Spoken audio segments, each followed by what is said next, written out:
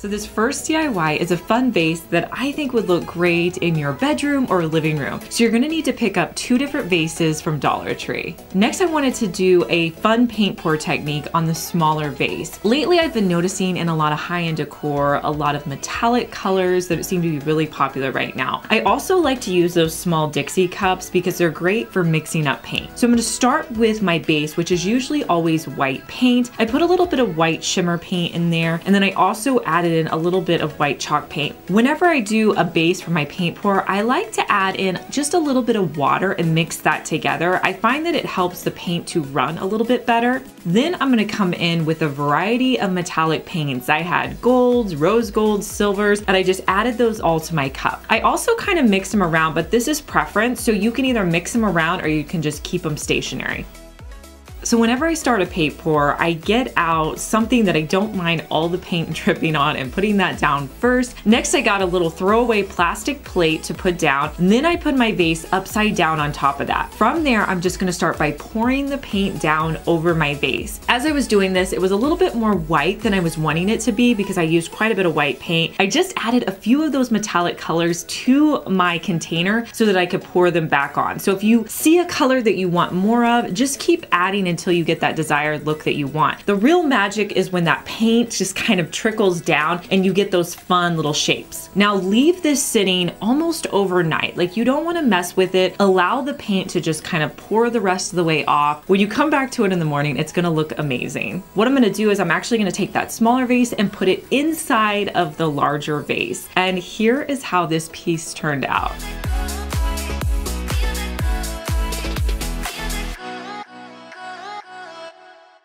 Next, we're gonna be making a hanging planter. I love the way hanging planters look. They're great for like a corner of your office. You could also put them in your kitchen, and bathrooms are great for these as well, because sometimes bathrooms are small and you don't have a lot of room to decorate. So you could put one of these kind of maybe over like in your toilet area. That's a great option for these as well. So you're gonna take any small container. This is one I actually picked up at the thrift store, and I'm gonna spray it with 2 coats of a flat black spray paint. Now to create the hanging portion of my planter, I wanted to use some faux leather. I wasn't able to find any at Dollar Tree, and I went online and found this whole pack of faux leather on Amazon that I probably could use for a ton of projects for super inexpensive. I'll link to it down in the description box for you guys if you want to check it out. I'm going to use this medium faux leather color. So I'm going to start by cutting out a square that's going to fit up nicely around my planter. Next, I wanted to create holes on the edges of the square that I cut out. So I'm just going to use my scissors and my wire cutters to cut a little hole. Now I don't want it to be too big because I'm actually trying to put in some nautical rope in there, and if it's too big, the nautical rope's just going to pull through. So I did kind of a smaller hole. Next, I'm going to be using my nautical rope. This again, I'll link for you guys. You guys know I use this all the time, but I'm going to cut off a long strip. I'm actually going to make 4 strips to use for this project.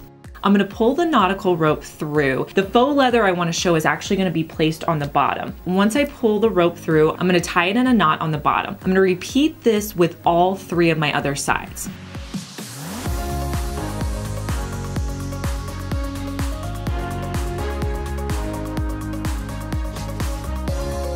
Now, once I get all the rope through, I'm going to put my planter in the middle. I'm gonna cut off any extra string down at the bottom of my knots. And the plant that I'm gonna be using is one that I love from IKEA. It's this big hanging plant. It's usually out this time of year, but it's around $5, $6. It's so great, you guys. I have several of these. If you have an IKEA, I would definitely pick it up. So I'm gonna put that plant in the middle. I'm gonna pull up on my planter just to kind of see how it looks. I'm gonna tie those together. And here's how this planter looks hanging up. I just think it's adorable.